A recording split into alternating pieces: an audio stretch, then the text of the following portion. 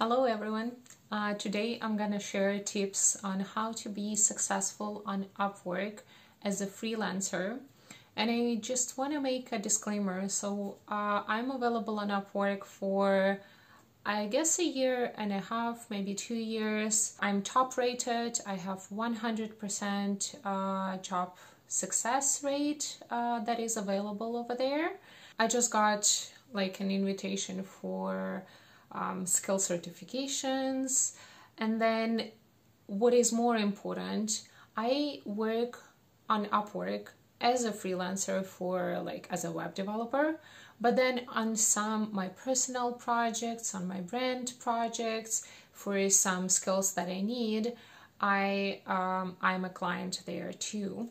So this video is not only my personal opinion on how to be successful, but that's also an experience as a client of what I see in other freelancers when they apply for a job, when they when you communicate with them, when you work with them, and issues that I faced. And I have 3 returning clients at this moment, within this a year and a half. So within this time frame, my first client is still my client at this moment.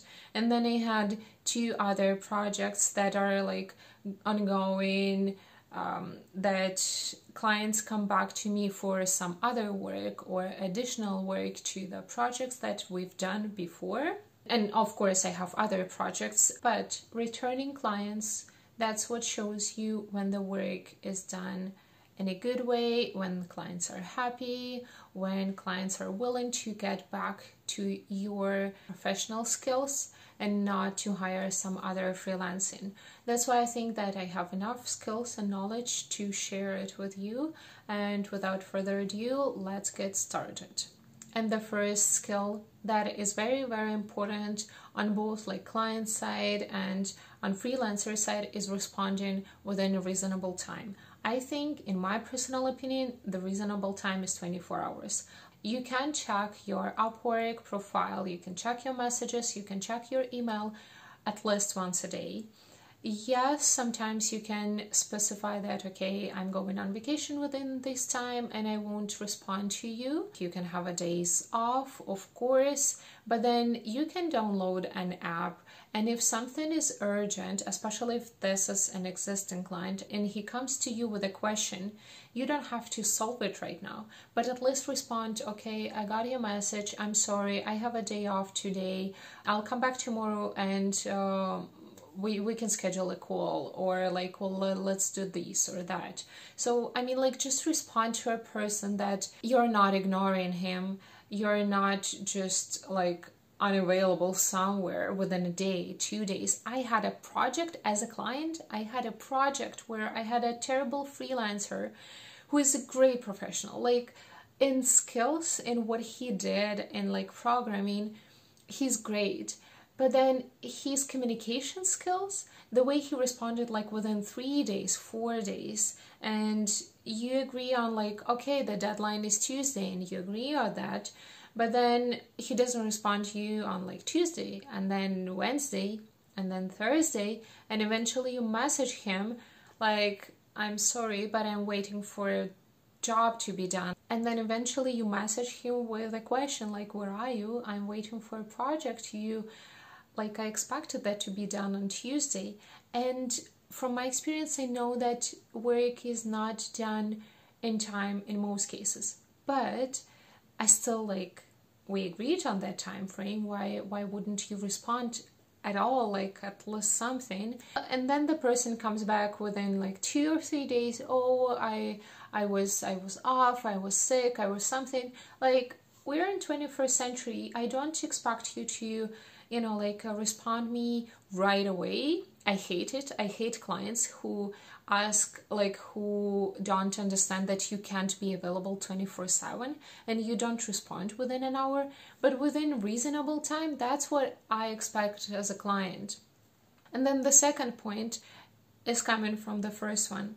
So when you respond within 24 hours, if you, as a freelancer, if you told the client that you'll get the work done and let's say on Tuesday, the Tuesday is the deadline, and something happened. Like, it's all life, right? And shit happens, you can get sick, your kids can get sick, some personal, some professional, maybe you just feel tired, maybe the project is a little bit more difficult than you expected, right? There are a lot of things that can go wrong and that will affect your due date for the project. But it is very important to understand that as a freelancer, you have to respond to a client that, okay, I'm sorry, I didn't make it, I can make it on this day. And now the next advice would be to ask to finish a project and get a new one if you are working with the same client. So for one thing, it is easy to track if you have kind of like projects that are that you are able to finish. In my case, those are websites where I work on a website, or if you're like a marketing specialist, you might work on a campaign or on some part of the work that you can set up as a separate project. Then that's what I would recommend you to do, because Upwork, it seems like Upwork really cares about your returning clients, about the fact that you get finished projects and clients feedback. Still, you can get a client feedback after 30 days within one project if it is not finished. But from my experience, even for clients, it is sometimes easier to get like the project finished and start the new one if you can. Again, if your projects are totally continuous, then I guess that's not an option for you. But if you have a returning client, you finish the work, you didn't even close this contract yet, but then the client comes back and asks for more work to be done, then that's what I would recommend you to do. Again, you get a feedback. Like, that's something that is very important, is asking for feedback. And feedback is not just stars that he'll put on your work as a rating review.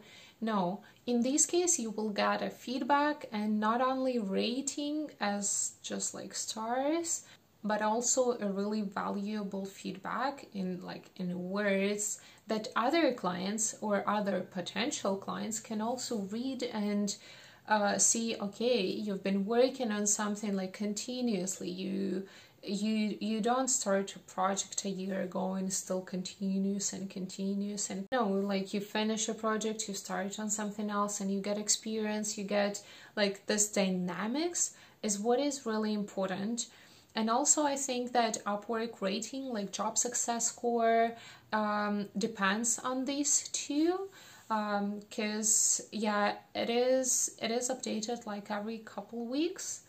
And you have to like work continuously to get this updated in your favor. And all next tips would be related to the job search on Upwork. So I really care about these items when I do a job search on Upwork.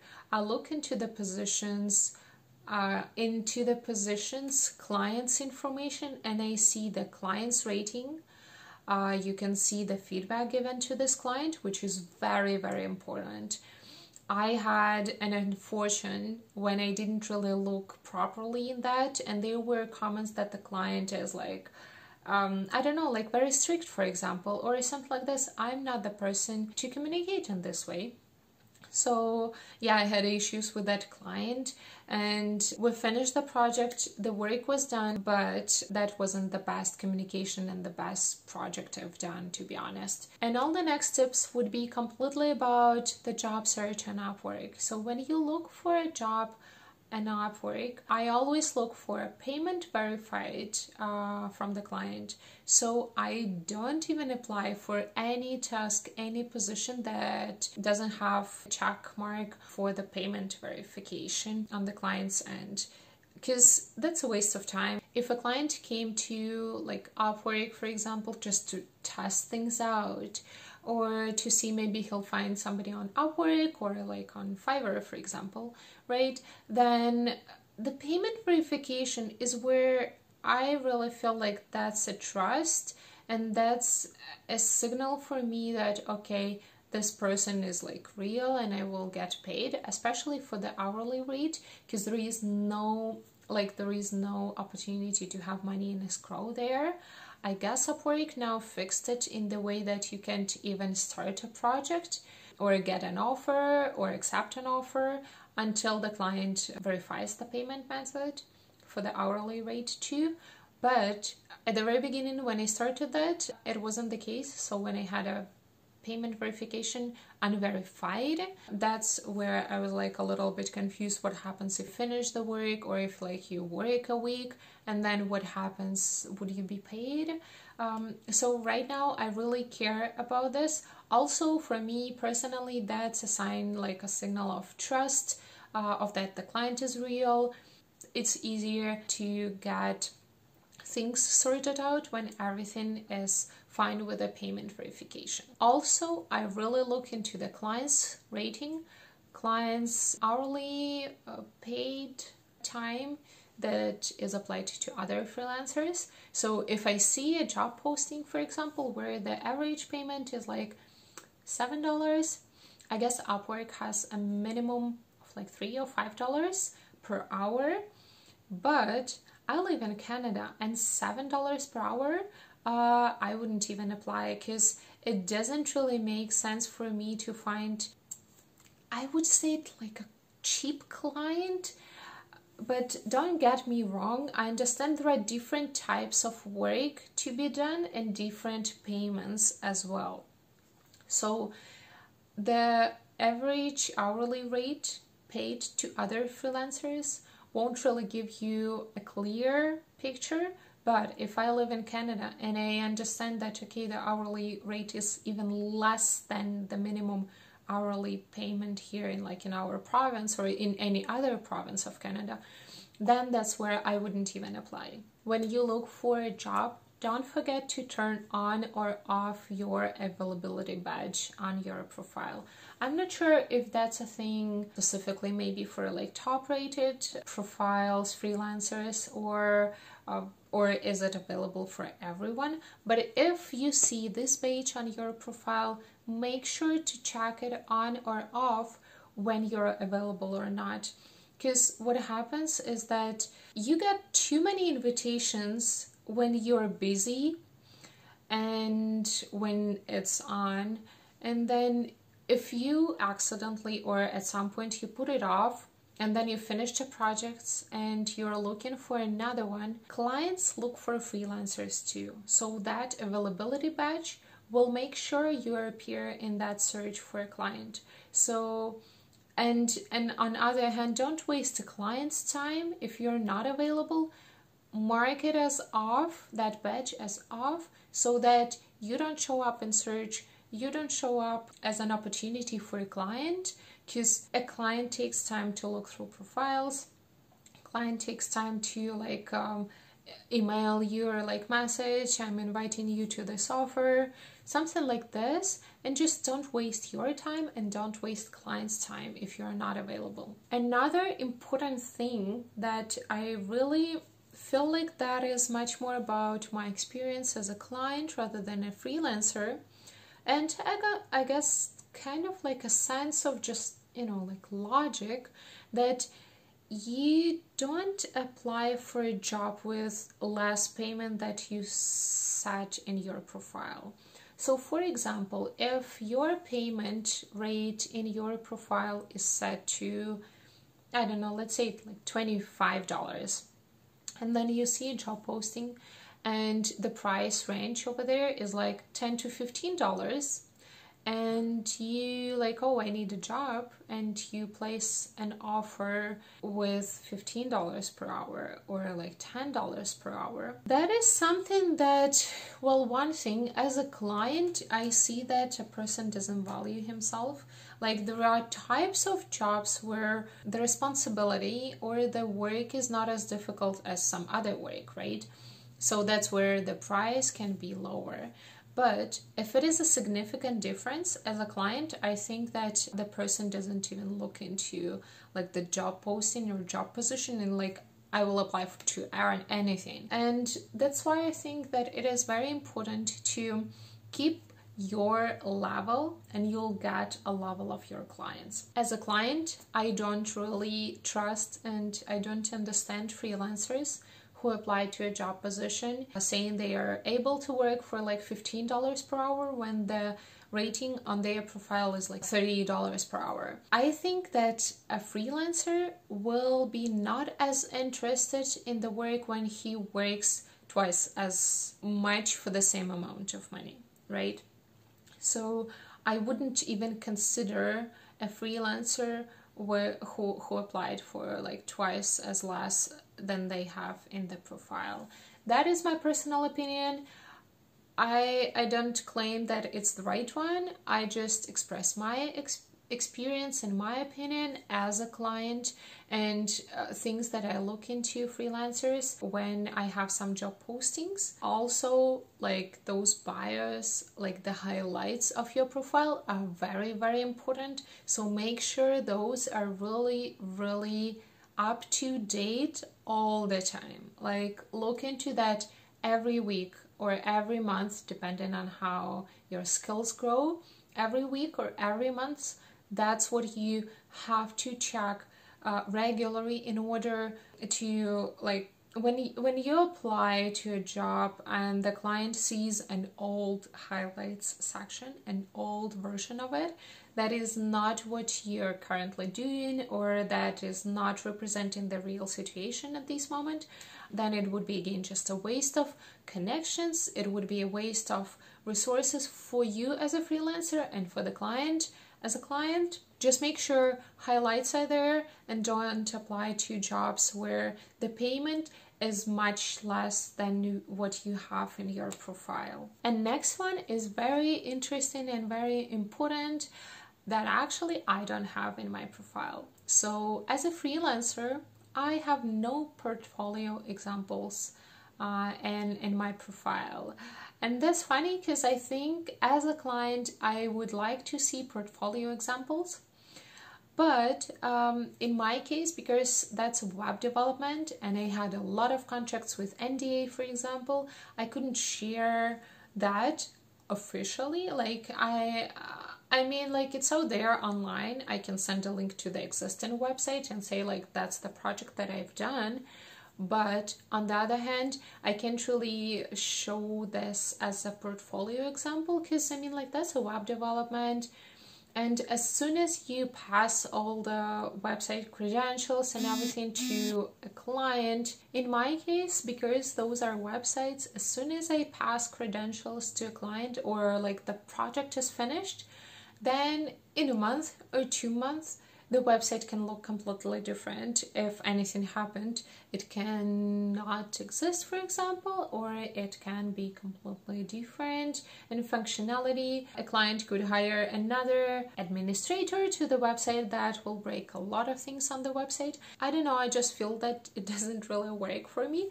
But on the other hand, I have a lot of feedback ratings and that's what important, and that's why I get returning clients, I get invitations, I get, just like offers. So that's why I don't have portfolio. But if you're a designer, if you're a marketing specialist, if you're like SEO specialist, I don't know, accountant, Upwork has accountants, but I'm not sure what would you put there in a portfolio.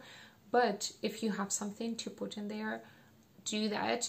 Some people do really care about it, and portfolio examples will always help you with first clients. When you have no ratings, when you have no feedback, and all you have is just like a highlights section with no examples of how you perform your job or how you design some stuff, then that's where it's difficult to find your like first projects. When you have no trust from like clients, you have no ratings, portfolio will help you a lot. And that's it for today. These were all my tips for being successful on Upwork. Again, I shared this experience from like a standpoint of like freelancing. and also a client. So I really hope it helped you. Leave a comment in the comment section, and see you in the next video. Bye.